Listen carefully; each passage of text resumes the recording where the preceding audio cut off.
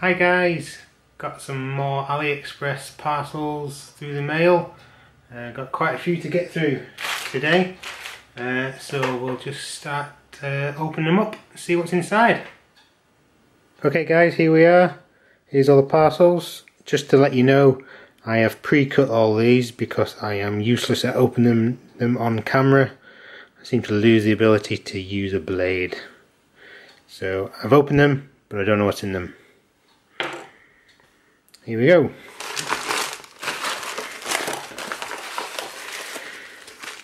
First little one. Nothing in there. Oh, can't see that one. That is a Christmas present. Okay, try that again.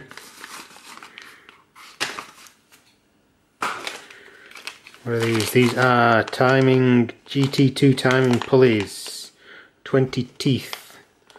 Basically they are for pulleys on the other end of a stepper motor GT2 belt. Going to replace the bearings that I've got on my P3 steel printer. There's a few suggestions that the bearings, because they're flat, can squash the teeth on a GT2 belt. So these are basically GT2 20 teeth gears, but without the inside, so it runs freely and it freewheels. So that's the idea anyhow.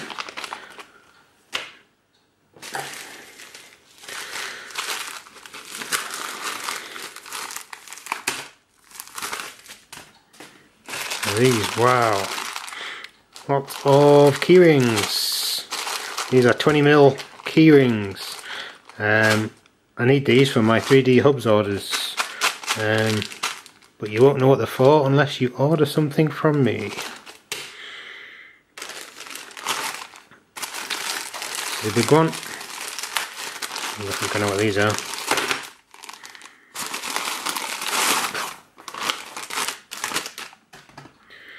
Aha. So, these are what I should have got a while ago.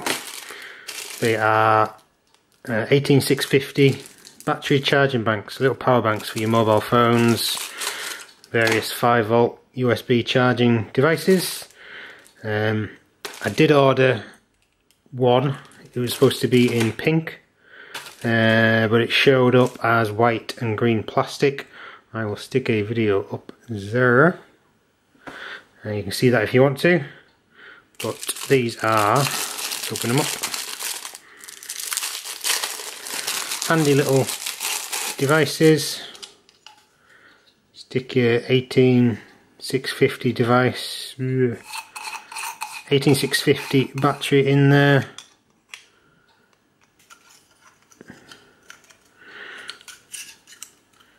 It pops in,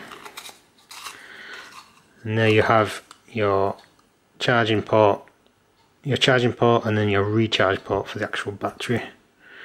Handy to have in your bag or your lady purse.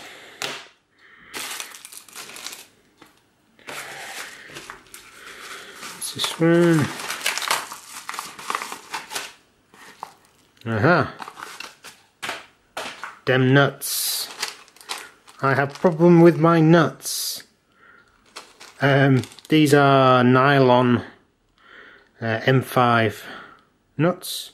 I have brass nuts on my P3 Prusa steel printer.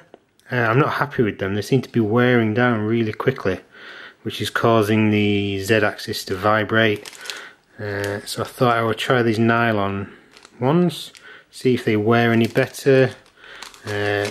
Hopefully they don't bind up, but we shall see. Probably do a video of them, replacing them.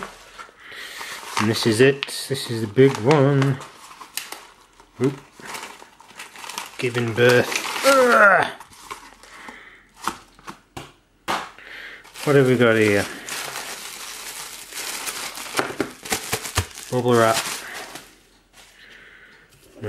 Okay. Prototype circuit boards. there's 4 different types. Handy little things for the part drawer when you're building little projects and you need some circuit board to prototype on.